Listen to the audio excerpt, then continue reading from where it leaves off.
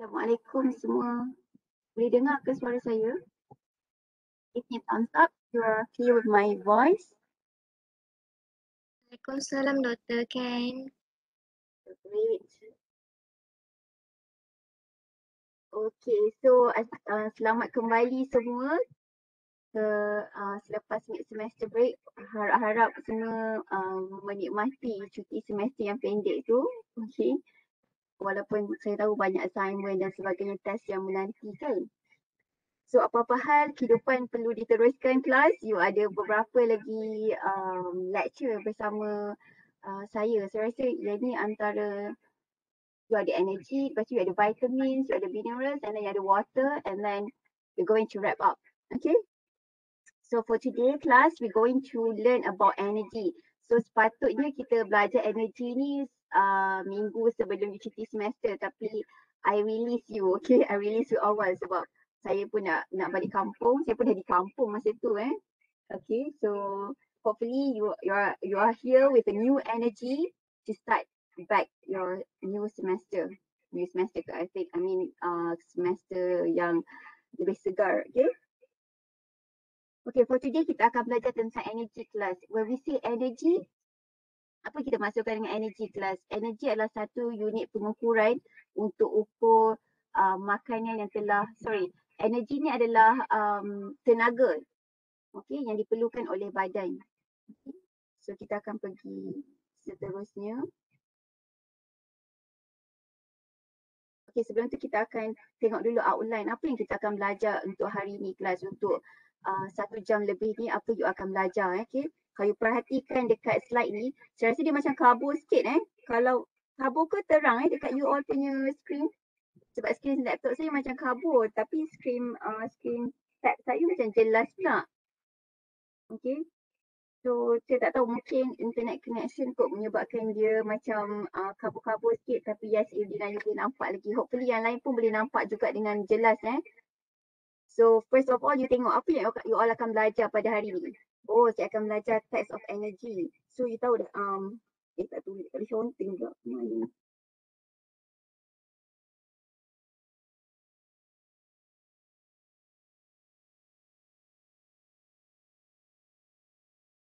So you akan belajar types of energy. So ada berapa jenis energy. Okay. Kemudian you akan belajar energy measurement. So macam mana ukur tenaga yang dihasilkan oleh badan, for example. Okay. Lepas tu you tak macam mana nak tahu nilai bagi setiap makanan. For example, you makan apple, berapa nilai tenaga dia? Macam mana you nak tahu benda tersebut? Okay, and then you akan belajar tentang total energy expenditure. Berapa banyak tenaga yang dikeluarkan oleh badan kita, yang terhasil oleh badan kita. Dan juga kita akan belajar tenaga yang akan masuk ke dalam badan kita. So these are all things yang related to energy for today, class. Okay, class. So kita sebut tentang tenaga, daripada mana tenaga tu datang untuk badan kita? Where do we get our energy from, class? Can you put a sticky notes there, ataupun you boleh sticky notes lah, senang kau tuliskan jadi macam-macam pula. Can you guys put a sticky notes and just write down where you get your energy from? Macam mana you nak tulis? I tak share kan link Jamboard ni. Betul tak? Kejap ya.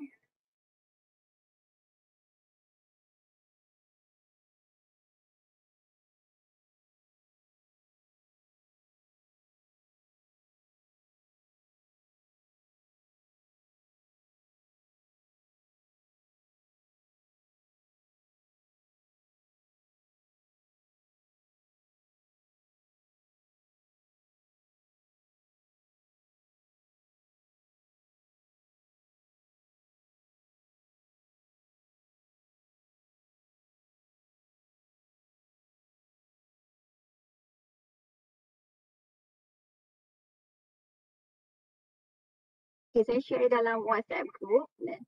Link tersebut you all boleh buka. Okay, so semua boleh buka tak?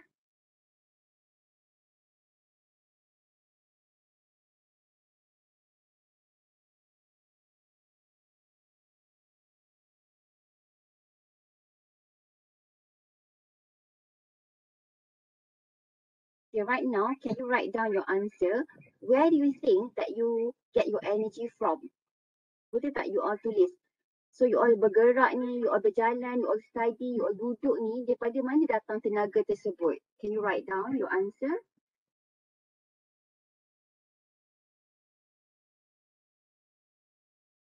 Kalau sama pun tak apa, because we want that you to move your kinesthetic movement. Nak bagi you bergerak-gerak tangan you all tu, right? Boleh tak you all buka Jamboard tu? Any problem?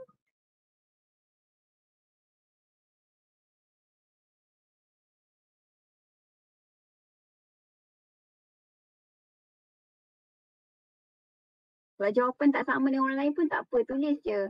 Yang mana tulis slip tu, biarlah. Tapi you all padam. Yang ni bukan test Kalau jawapan tak sama, jangan rasa malu. Tulis je. Tak ada siapa tahu siapa yang buat salah tu.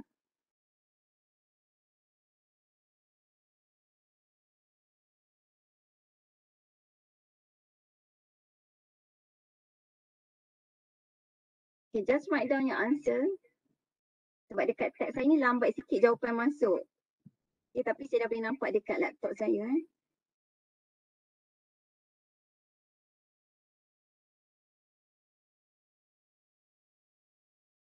Lambat ni.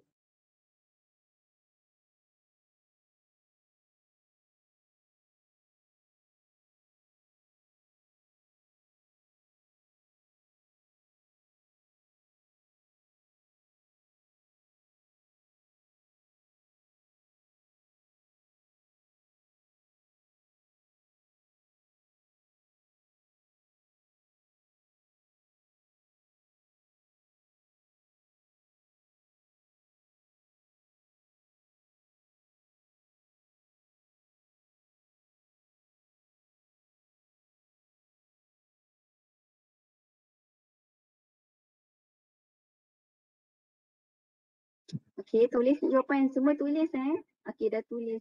Memang dalam dekat sini tak nampak sangat. Sekejap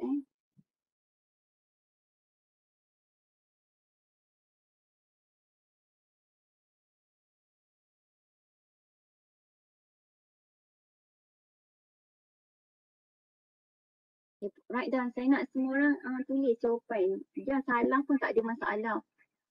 Kalau betul lagi tak ada masalah kelas. Okay.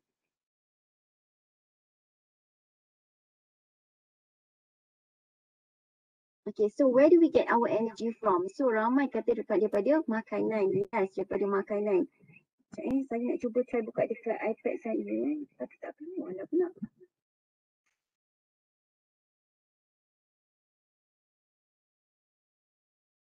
Dia tak keluar.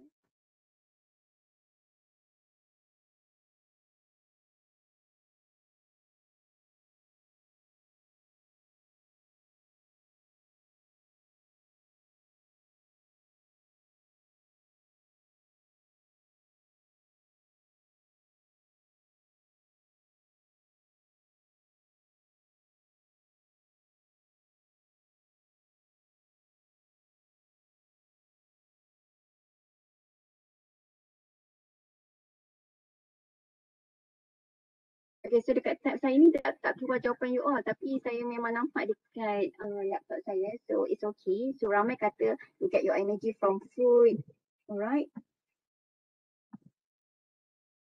And then from okay, kalau kita kata food, yes, mainly our energy comes from food, which is the macronutrients class, which is from fat, and then from upper class protein, and then from carbohydrate. Okay, so this is the macronutrients that we have learned previously.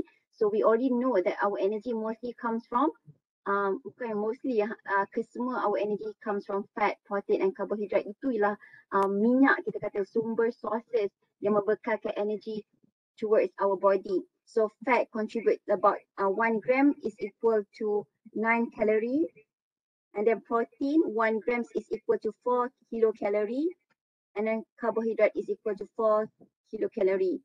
So this is where our energy comes from. So bila kita makan makanan-makanan ini, dia membekalkan tenaga. So tenaga diukur dalam unit kalori.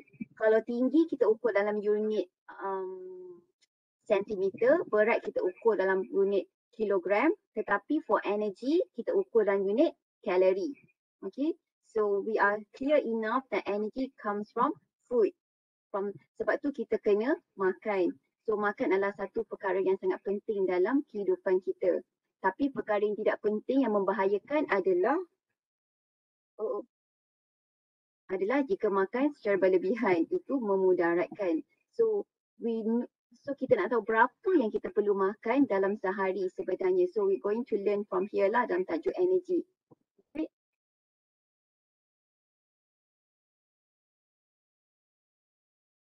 Okay, so dalam outline tadi kita dah tahu, kita dah ada beberapa perkara penting kita tahu macam mana kita nak measure the energy. Okay, so nak measure energy ni kita ada dua kaedah kelas. So the first one is direct calorimetry. Okay, the second one is indirect calorimetry. When we say direct calorimetry, maksudnya kita measure directly berapa banyak kalori yang dikeluarkan oleh makanan tersebut. Okay, so this is where we are going to use bomb calorimeter. I'm pretty sure enough you dah belajar benda ni masa SPM, STPM matriculation. Betul tak? Give me thumbs up or thumbs down kalau you tak pernah belajar, thumbs up kalau you dah pernah belajar class about bomb calorimeter.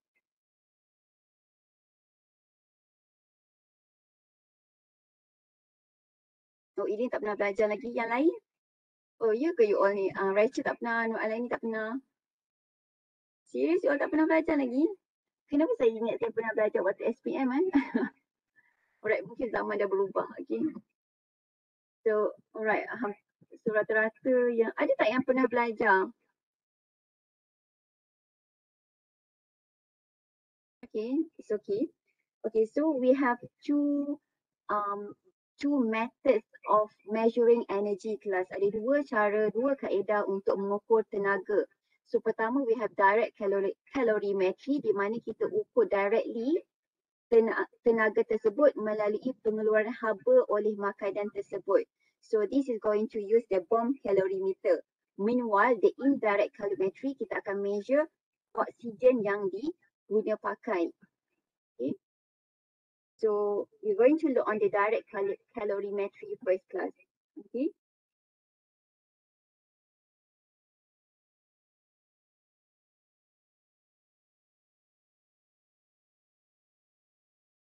Okay, this is the bomb calorimetry. Bagi siapa yang tak pernah belajar lagi, so this is the bomb calorimetry. Di mana this is not a bomb lah. Aku tak tahu kenapa dipanggil bomb calorimetry. Okay, you may want to figure it out kenapa kita panggil bomb calorimetry. But the thing is, this is how the bomb calorimetry works. Okay, so makanan diletakkan dalam sini kelas. Okay, warna lain. Okay, di sini kita letakkan makanan. Okay, and then kita letakkan makanan tu dalam satu chamber. So dalam chamber tersebut, okay, it's going to be rounded ataupun dilingkari wayar-wayar yang mana wayar tu akan membekalkan tenaga heat di mana akhirnya dia akan terbakar. So the heat release, okay, makanan yang terbakar tu akan releasekan heat. Heat tersebut akan memanaskan air dan suhu air ini akan dibacakan oleh this thermometer. Okay, jadi prinsip dia adalah satu kalori adalah bersamaan kelas. Satu kalori adalah bersamaan dengan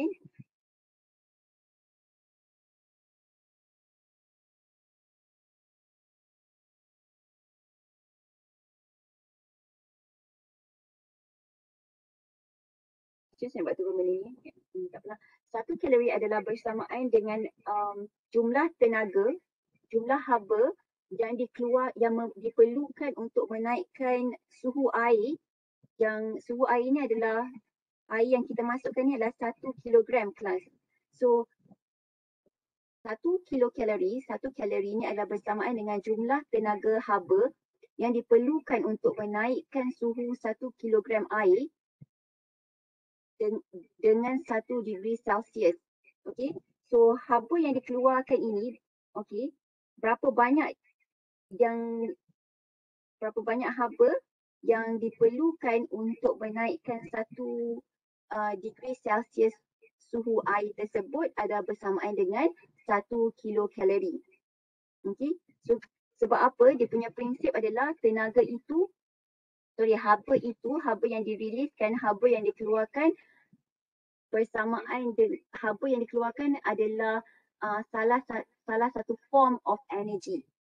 So energy itu boleh dikira berdasarkan haba yang dikeluarkan. Haba yang being released, the heat that is being released is one form of energy. Okay, so the heat can be calculated, can be measured by berapa banyak suhu yang boleh ditingkatkan oleh haba yang diriliskan oleh makanan tersebut. Are you clear, class? So that is the direct calorimetry. Dia nak tengok berapa banyak haba yang diriliskan oleh makanan yang dibakar tersebut. So makanan yang riliskan heat tersebut bersamaan dengan 1 kalori. Okay, bersamaan dengan satu kalori adalah bersamaan dengan berapa degree, bersamaan dengan 1 degree yang diriliskan oleh haba tersebut. Okay, jelas tak kelas? So the formal way of saying it is the amount of heat energy required to reach. 1 calorie is equal to the amount of heat energy required to raise the temperature of 1 kilogram of water by 1 degree Celsius at normal atmospheric pressure. So direct calorimetry ni adalah nak tengok directly berapa banyak haba yang dikeluarkan oleh makanan tersebut apabila kita bakar dia. So haba yang dikeluarkan itu, dia mampu naikkan berapa degree Celsius of the water. So kalau dia mampu naikkan 1 degree of Celsius bersamaan dengan 1 kalori. Kalau makanan tersebut mampu naikkan sebanyak 4 degree Celsius, dia bersamaan dengan 4 kalori. Kalau makanan tersebut mampu naikkan suhu air sebanyak 10 degree Celsius, maksudnya dia adalah bersamaan dengan 10 kalori. Kalau makanan tersebut, contohnya kita makan buah apple, for example, kita bakar buah apple tersebut. So buah apple yang dibakar tersebut mampu menaikkan air sebanyak 40 degree Celsius. So maksudnya apple tersebut bersamaan dengan 40 kalori. For example, sebagai contohnya. Jelas tak kelas?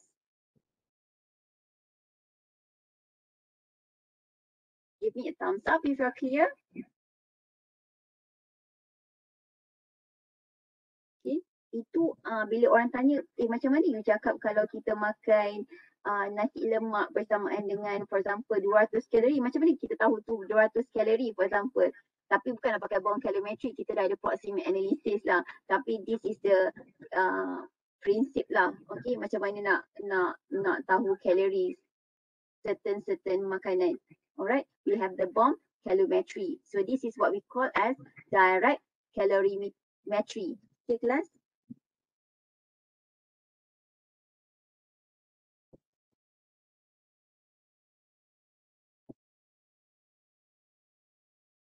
Okay, indirect calorimetry, class, is the indirect lah, dia secara tidak langsung. Bukan kita kira energy from the food directly, but we calculate the amount of oxygen consumed. So for example, kita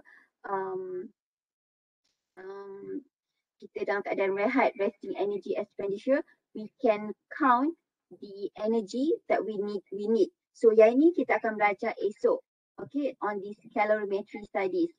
Berapa tenaga yang setiap individu perlukan. So this is what we call as indirect calorimetry.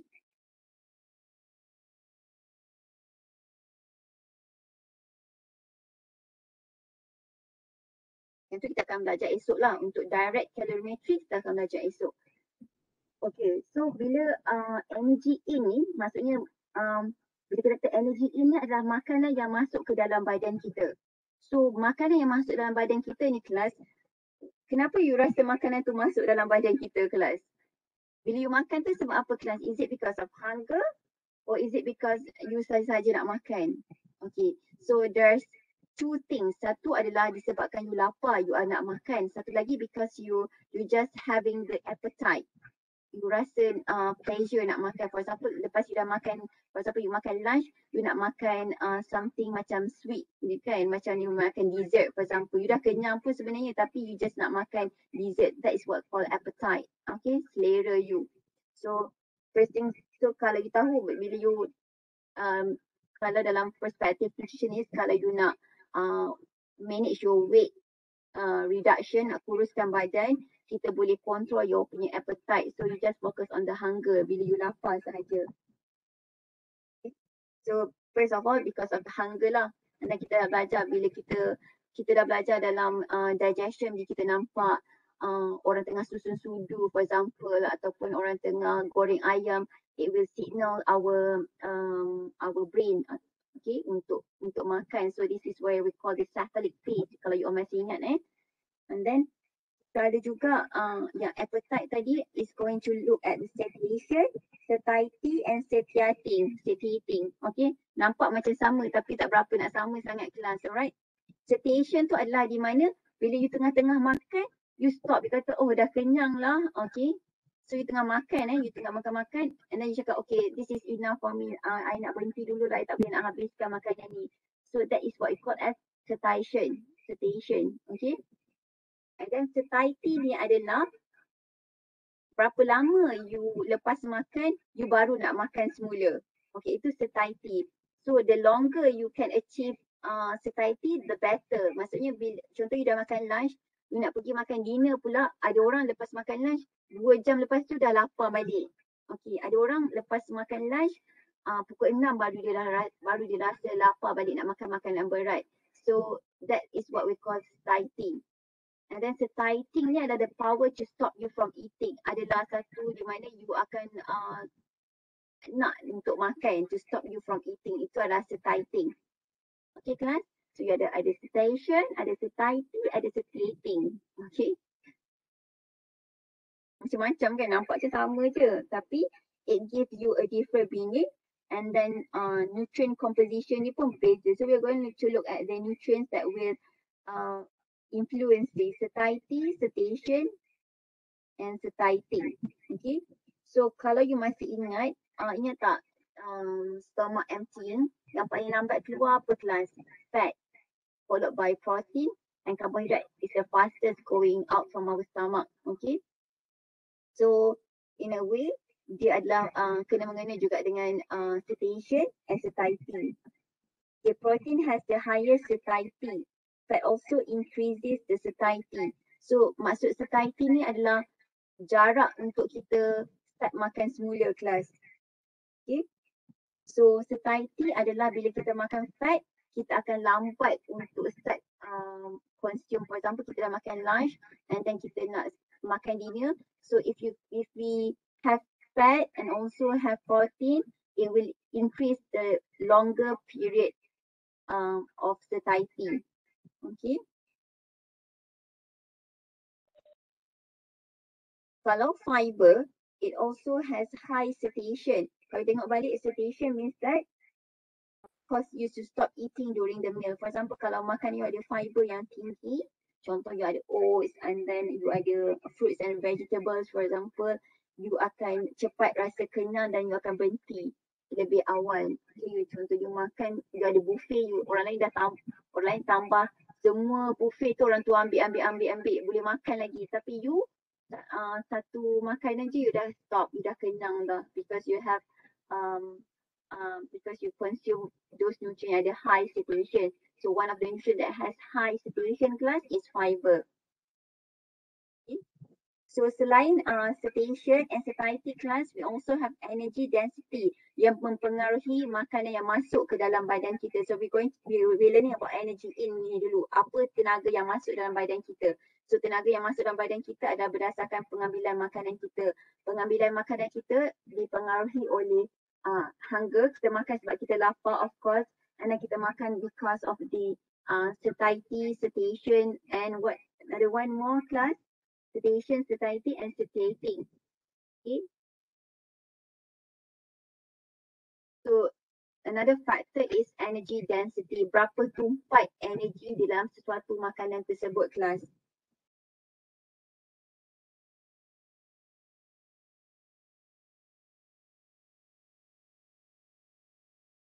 Guys, can you see my screen right now? Give me a thumbs up. You can see my screen. Saya besarkan dia.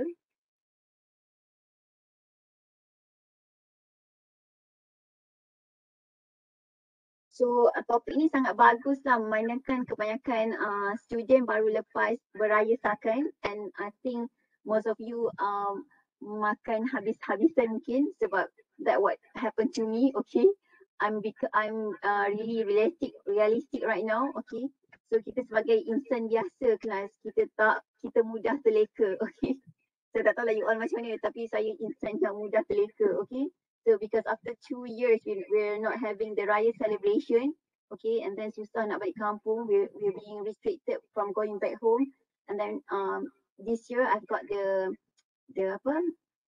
chance to go back home in my hometown. So saya memang makan sakan lah, saya tak ingat dunia dah kelas.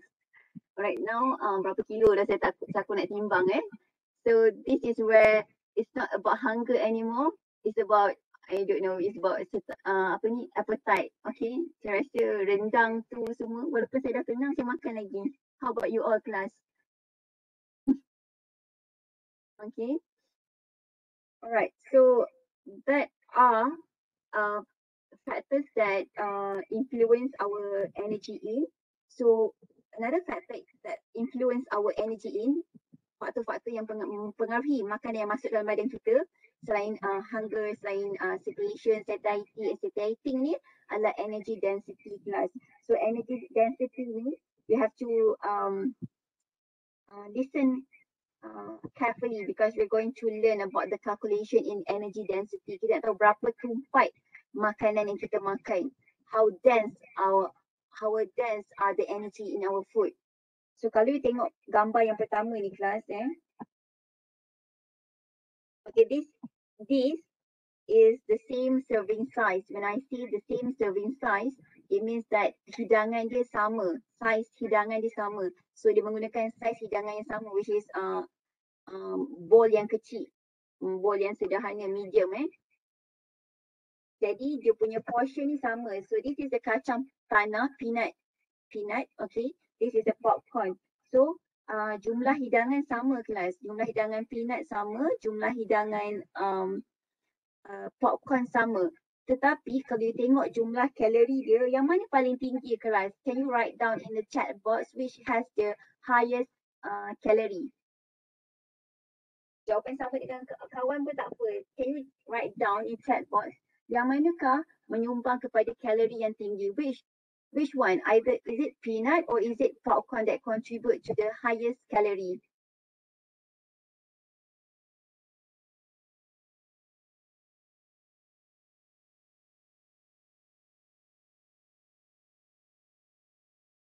This picture, class, this one, which has the same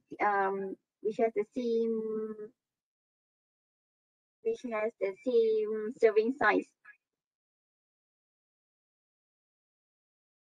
Okay, yang mana yang lain? Baru Zian jawab, Farhana baru jawab, dua orang baru jawab. Where's the rest?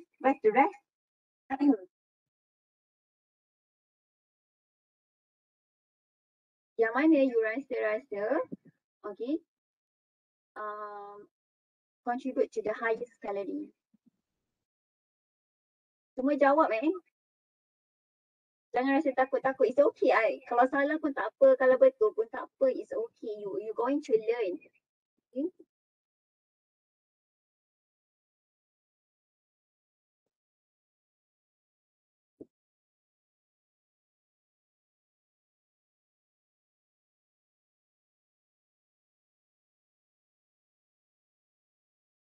Okay, almost all say peanut. Okay, yes. The right answer is peanut here because dalam serving size yang sama, dalam hidangan dalam serving size yang sama, okay, we could see that peanut contributes about 837 calorie while popcorn contributes to only 55 calorie. Maksudnya size hidangan yang sama, peanut butter menyumbang kepada sebanyak 837 kalori kelas. Manakala popcorn menyumbang kepada 55 kalori sahaja. So it means that jumlah hidangan yang sama, tetapi kalau you makan peanut butter, you dapat lebih kalori. So peanut butter is more energy dense. So peanut butter it has higher energy dense while popcorn has lower energy dense. Maksudnya dalam jumlah berat yang sama, peanut butter ni menyumbangkan kalori yang sangat tinggi berbanding popcorn. Okay, so katakan you dalam proses untuk pengurangan berat badan, for example, you dalam proses untuk kurangkan berat badan, so for example, you mengalami berlebihan berat badan, so you nak kurangkan berat badan, tapi you still nak macam nak mancing kan, you macam nak kadang-kadang kita rasa macam stres, kadang-kadang tak stres pun tapi rasa nak kunyah-kunyah makanan. So we can look at those makanan yang contribute to low energy density. For example, macam you nak punya, you tengah fikir nak punya peanut, you tengah fikir nak punya kacang ke nak punya popcorn.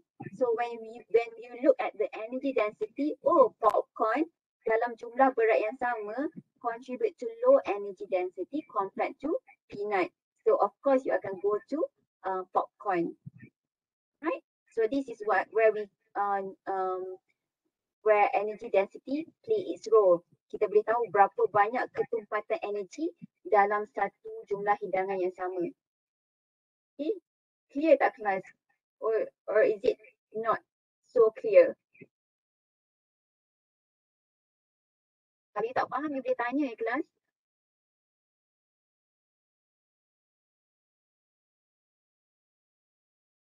Okay.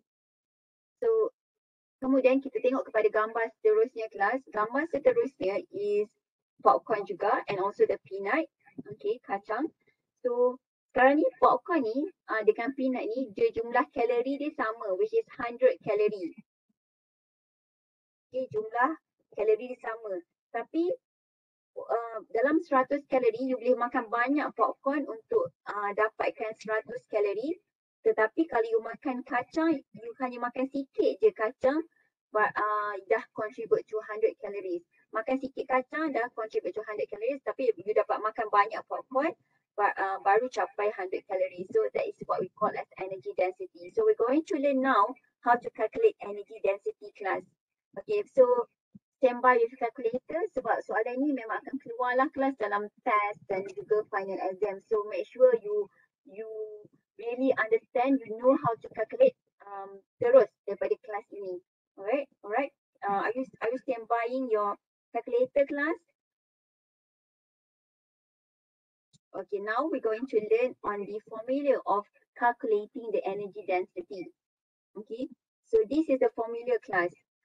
Energy density is equal to calorie divided by weight, berat makanan tersebut. Okay, so energy density adalah bersamaan dengan jumlah kalori makanan tersebut bahagi dengan berat makanan tersebut. Right. So now we're going to look, for example, at watermelon. Watermelon is tembikai. So kita tahu tembikai ni high energy density. Is it a high energy density or is it low energy density? So we want to determine, is it high or is it low energy density? So first of all, we're going to use this formula class. Kalori bahagi dengan gram, berat dia.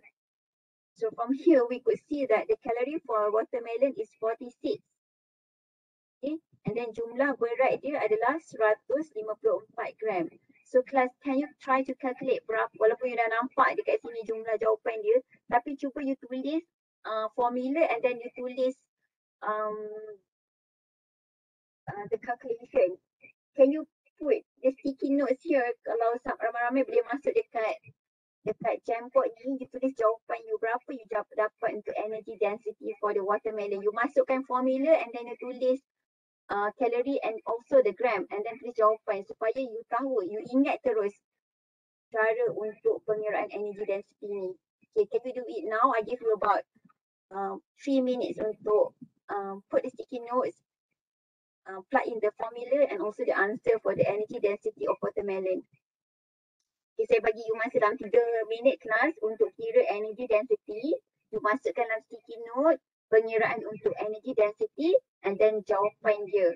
Okay, masukkan nilai dia 46 bahagi dengan 154. You akan dapat berapa?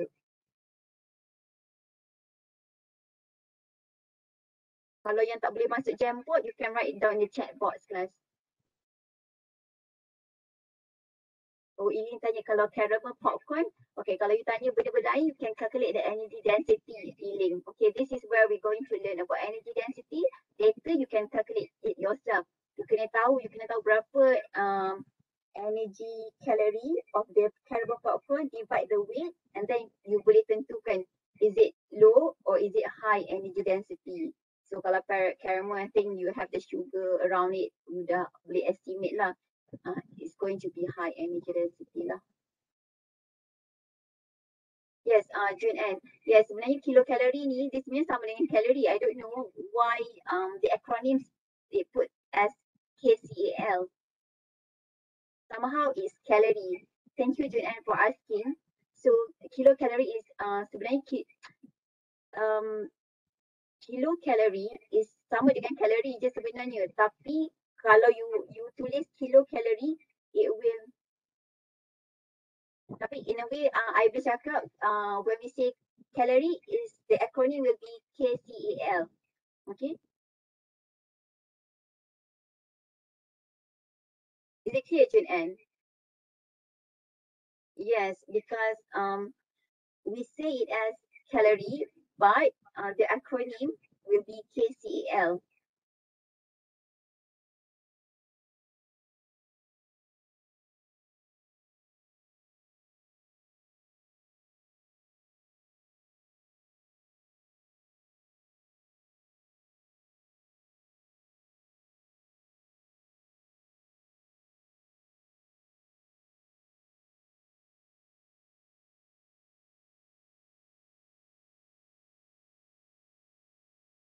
You guys dah letak ke jawapan dekat sticky notes tu? Ke tak boleh masuk?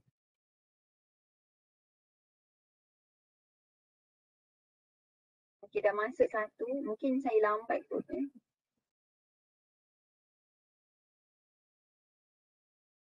Yang mana tak boleh masuk Jamboard, you can put it down in the chat box. I nak semua, I nak 57 orang ini tulis formula dan juga jawapan. Even though sama je antara satu sama lain, because it will help you to remember easier.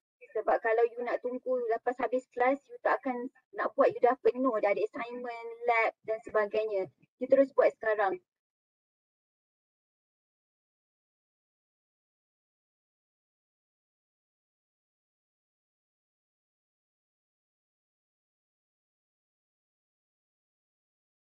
I bagi masa sampai 11.15 pagi. 2 minit saya bagi, 2 minit lagi kelas. I nak semua tulis kelas.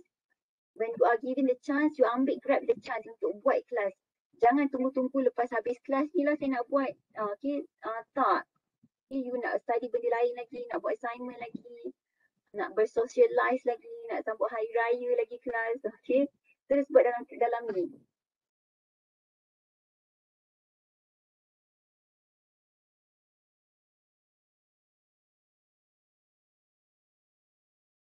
Tulis formula dan tulis jawapan dia.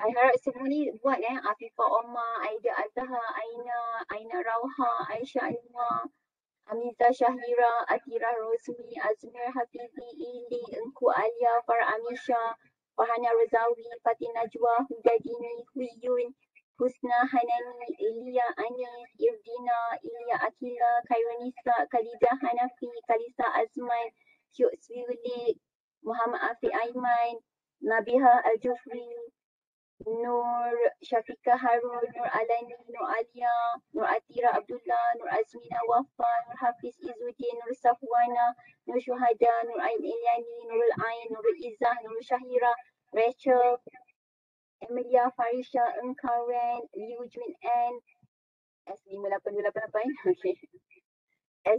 Nurul Soleha, Santini. Jangan pilih nombor matrik, tak kenal nama-nama student, okay.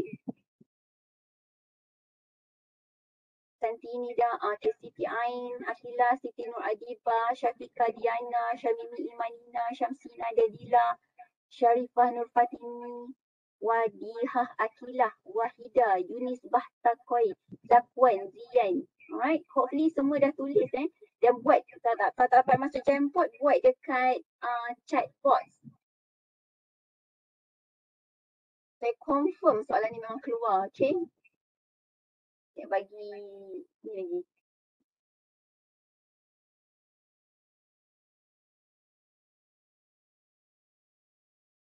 Okay, mana yang dah tu? Thank you very much.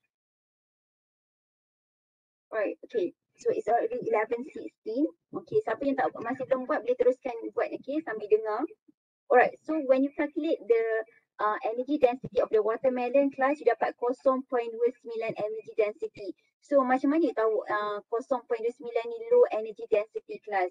Sebab kalau you tengok watermelon, of course dia bukanlah high calorie pun. So we can kita boleh agak dia low energy density, which means low calorie. So macam mana kita nak tahu makanan tersebut low energy density ke ataupun high energy density class? So makanan yang low energy density bermaksud 0.6 ke bawah low energy density. Very low energy density. Kalau 0.6 hingga 1.5, it is low energy density. Kalau 1.5 hingga 4, medium energy density. And kalau 4 hingga 9, high energy density. So it range from 0 to 1. Okay. So tadi watermelon is 0.24. So bila 0.24 class, it goes under the category of very low energy density. Okay. So we have to know which categories are the makanan tersebut. So for me, as long as you know it is low, kalau so I'm not quite rigid macam kalau you kata it is very low ataupun low, I can accept both. Contohnya makanan you kira tu, for example, it is sorry ada telefon sekejap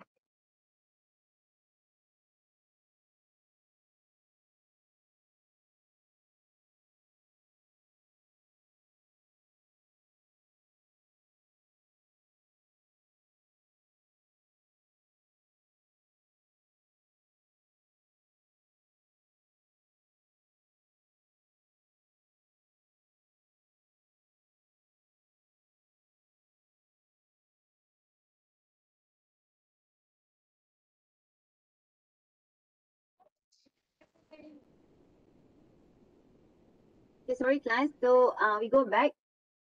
Kalau saya, I'm not being rigid. Kalau for example, you kira makanan tersebut, contohnya makanan tersebut 1.4 for example, and then you kata very low. Ataupun you kira makanan tersebut like macam 0.3 and then you kata low energy density. So I accept both. Faham tak? So sama juga kalau benda makan tersebut medium or high, I consider kalau you jawab high ataupun medium ataupun you jawab. So kalau macam ni you jawab high energy density, I accept. Kalau yang ni you jawab low energy density pun saya terima. Is it clear?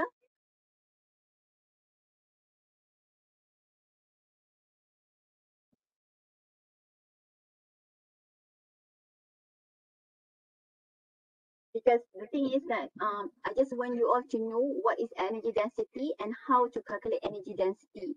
So for me, if you can differentiate between low and high energy density, that would be fine enough. Okay, dah memadai.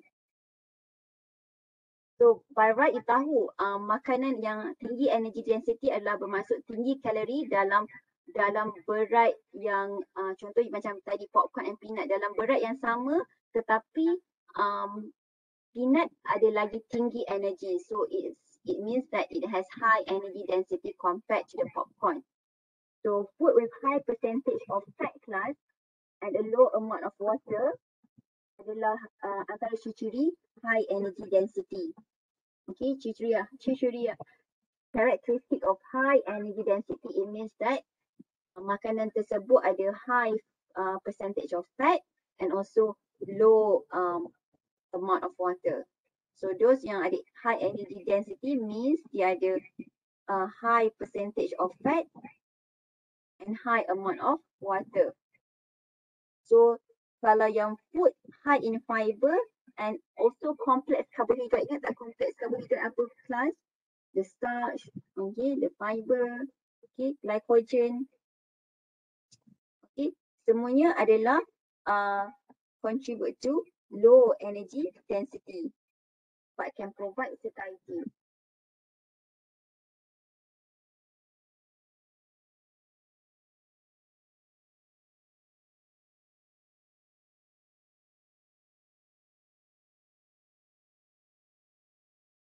Okay, class.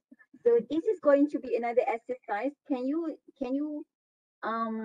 try to calculate the energy density of the curry pulp class? Cuba buat sekarang dan you boleh letak sticky notes kat sini ataupun tulis jawapan di ruangan chatbot. I give you about 5 minutes. Lama sangat lah, 3 minutes lah. Sampai 24. Sampai 24 kita tengok jawapan masing-masing. Can you calculate the energy density of the curry pulp class?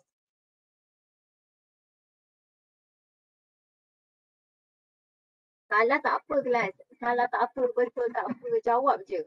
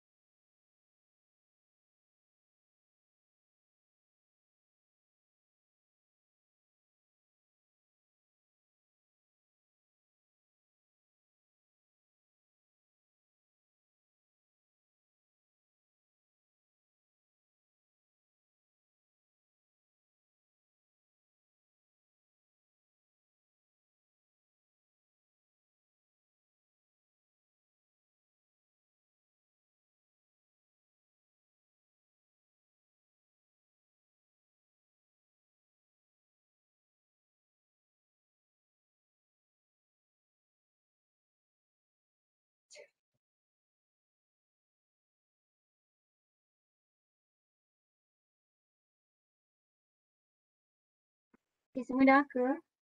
Saya tengok.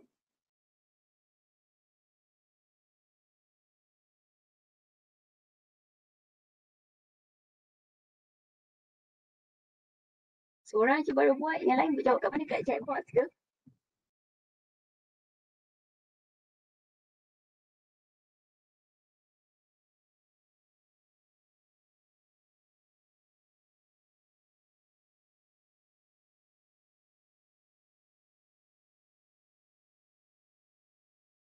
Tolong ya semua jawab. Adik bagi tolong jawab dekat Jamboard juga. Saya senang nak tengok jawapan.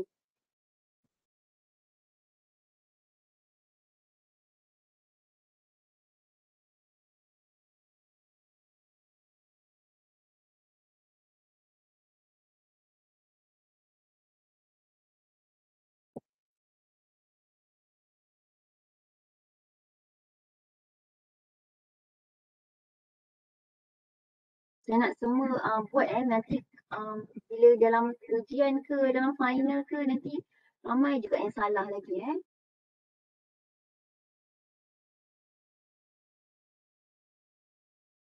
Bila you buat and then contoh jawapan tak sama dengan yang kita bincangkan, nanti you betul, oh saya akan ingat saya salah dekat sini. Tapi kalau you buat kalau you tak buat, you just dengar je, you susah nak ingat. Macam bukan susah nak ingat, kadang-kadang ada orang dia boleh ingat terus, ada orang dia kena buat dulu dengan tangan, berfikir baru dia boleh ingat. Okay, cuba you try dulu.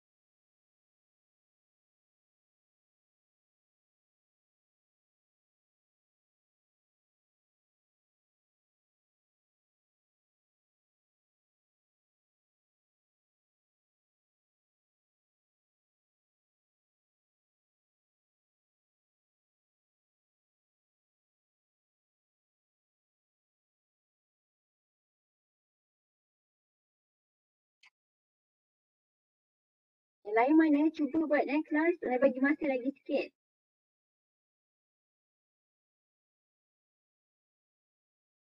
So, minggu depan kita jumpa face to face. Apa tak buat saya memang cubit ataupun tak hina lah Kat sini selamat lagi online uh, Minggu depan insyaAllah kita face to face. Dan minggu depan lagi banyak exercise kita akan buat. Dan siapa tak buat akan ditarik telinga dia. Okay. Baru bergerak sikit. Okay.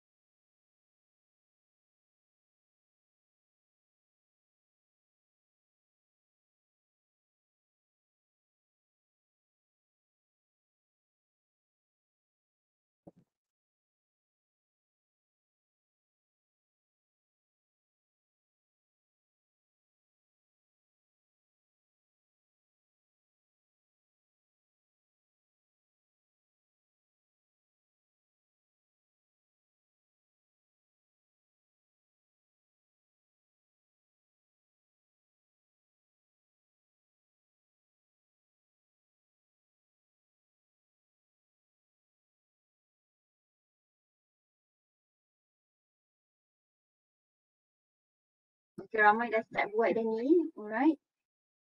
Okay, sebelum saya sementara you all buat ni, saya ada ni. Saya ada pembetulan sikit untuk energy density class. Okay, tadi saya cakap saya cakap untuk high energy density, dia punya range 4. Saya kata 4 hingga apa tadi? Saya kata range dia 0 hingga 1 kan? Bukan saya tersalah bagi tahu 0 hingga 9. 9 dia punya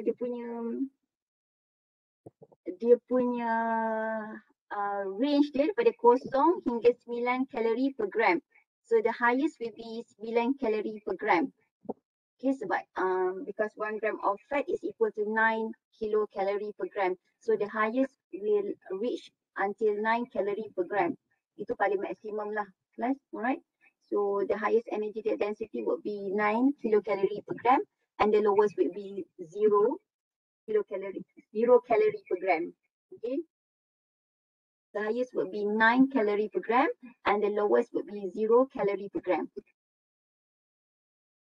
Crystal clear, class? Yang tu? The highest would be 9, the lowest would be 0 calorie per gram. Okay. Okay, now we're going to look at the answers yang you all dah bagi. Hilang pula mana? Okay, ada yang jawab 6, ada yang jawab apa ni? 6, ada yang jawab 1.0102, ada yang jawab 304.7 high energy density. Oh, kalau tengok 304 ni dah melebihi range dia kelas. Range dia sampai berapa kelas? Sampai 9 kalori per gram. Okey, yang ni jawab 1 point ni, yang ni jawab 6, yang ni jawab 1.012, ni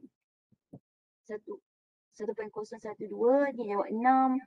Kalau yang jawab macam ni, tolong siapa-siapa nanti bila final exam ke dalam ujian ke, kalau macam ni tak dapat markah you kena tulis formula dia dan juga daripada mana datang 300 ni. Okey, sama-sama kita belajar. Yang ni jawab 5.94. Okey. Alright. Okey, so berdasarkan jawapan-jawapan you all, saya boleh nampaklah kat mana kita kena improve Yang ni dapat 2.56. Kalau macam yang ni pun saya tak nak kelas. You kena letak daripada mana dapat 128 ni. Daripada mana datang 50 ni. So you have to write down your formula and plug in the numbers in the formula. So it should, kalau macam ni okay terima macam okay. Macam ni terima you kena letak numbers. Okay class. So the right answer would be class. Jeng jeng jeng. Dalam chat box ada ke? Tengok sikit dalam ruangan chat box.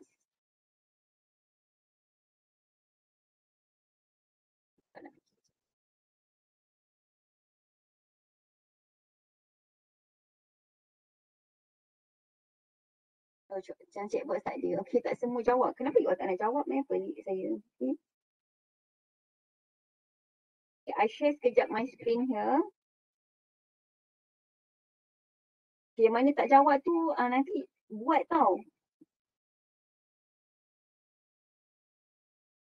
Saya kalau boleh nak semua berjaya dengan berjayanya untuk prinsip pemakaian sebab dia adalah asas. So when it comes to prinsip, you have to get yourself clear lah sebelum sambung untuk tahun seterusnya kelas. So I would like all of you to get the good marks for prinsip.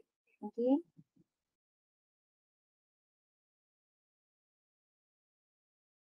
Okay, so when it comes to the calculation class, mari kita tengok sama-sama dekat mana yang ada salah tu, dekat mana you boleh belajar kesalahan tersebut. Okay, so when you see about energy density class, kita kena tahu formula adalah kalori bahagi dengan jumlah berat dia. So dia kata dia nak kira jumlah energy density of the curry puff. So kalori. So where does the calorie comes from? Kalori hanya datang daripada mana kelas? Daripada karbohidrat, fat and protein. Garam tak menyumbang kepada kalori, tak menyumbang kepada kalori ataupun tenaga, dia tak menyumbang. Salt pun salt vitamin. Vitamin B pun tak menyumbang kepada jumlah kalori. So yang menyumbang hanya 3 ni. Kadang-kadang dia nak buat you confused. Jadi you just letakkan jumlah tenaga yang datang daripada makronutrien saja. So it will be 80 kalori plus 80 kalori tu datang daripada karbohidrat kelas 20 gram of karbohidrat bermaksud you kena darab dengan 4 untuk tukarkan kepada kalori. Okay, fat 1 gram bersama dengan 9 kalori. So sekarang fat ada 20 gram. So nak tukarkan pada kalori, you kena darab dengan 9. Baru dapat 180 kalori. Sebab the thing is kenapa kita tukar kepada kalori adalah sebab dia punya formula ada kalori, jumlah kalori. Jadi yang dibagi sekarang hanya berat. Jadi berat ni kena ditukarkan kepada kalori terlebih dahulu. Okay. Kemudian kita ada protein. Protein ni bersamaan dengan 10 gram. Jadi nak tukarkan kepada kalori, you kena darab dengan 4. So jadi 40 kalori. Jadi kira berapa jumlah tenaga kalori tersebut untuk curry puff adalah 80 campur 180 campur 40 kalori. Kemudian dia kata berat curry puff tersebut. Berat curry puff adalah 50 gram. So kita terus masukkan. Yang ni semua adalah insignificant amount. Dia tak termasuk dalam jumlah berat curry puff. So kita tengok jumlah curry puff berdasarkan yang kita bagi dah. Curry puff berat dia 50 gram. So masukkan 50 gram dekat formula tersebut. Jadi dia dapat 300 kalori bahagi dengan 50 gram. So dia dapat 6 kalori per gram. Okay. So 6 kalori jatuh dalam which category class? Dalam high energy density. So you tahu curry puff yang berat dia 50 gram considered as high energy density. So saya tengok ramai yang jawab 6. Ada yang jawab, yang mana jawab tengok balik yang tadi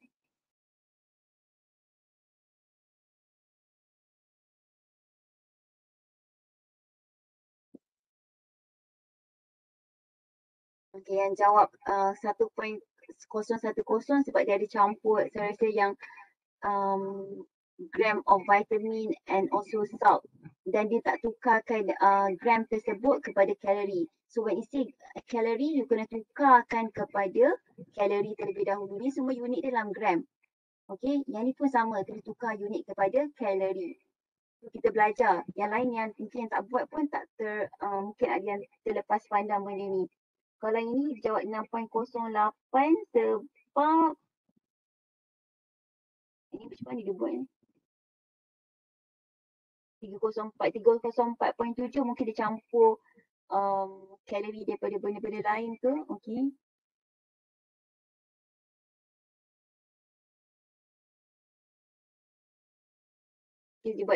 Dia buat 304.7 bahagi dengan 50 gram. 50 gram dia dah betul dah yang ni. Cuma 304.7 dia tukarkan salt ni dan vitamin B ni kepada kalori. Tapi dia tak ada jumlah penukaran yang dia boleh dibuat kepada kalori untuk salt dengan vitamin B. Sebab mereka bukanlah macronutrients.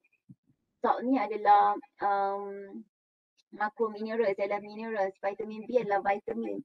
So dia tak ada penyumbang kepada energy. So you tak perlu tukarkan pun. Okay. Class about this thing. Give me thumbs up kalau you dah faham tentang pengiraan energy density class.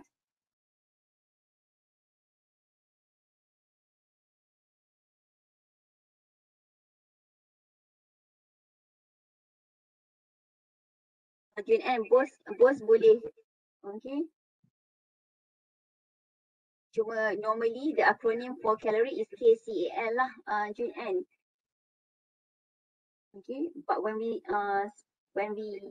pronounce it as calorie, okay, it's a bit confusing sebab kilocalorie it means that about 1,000 more calorie, okay, but I'm not sure myself kenapa the acronym is written as KCAL, okay.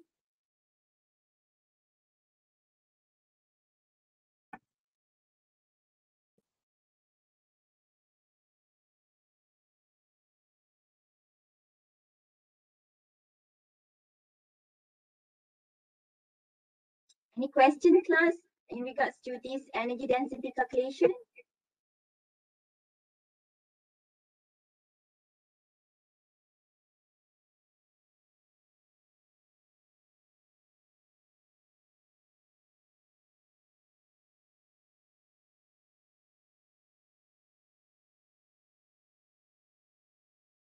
So I think that's all for today, class.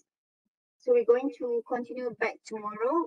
Esok kita akan belajar macam mana nak weight management, macam mana orang nak kuruskan berat badan. So how many calories they have to reduce in weight, for example, yang sebaik-baiknya, energy in and energy out, your IDMI dan sebagainya. So I think this topic is quite easy sebab dia relate dengan our daily life. So it would be a bit interesting. Okay, compared to the previous topics which are on carbohydrate, protein and fat. So I think that's all. If you have no questions, is there any questions, class?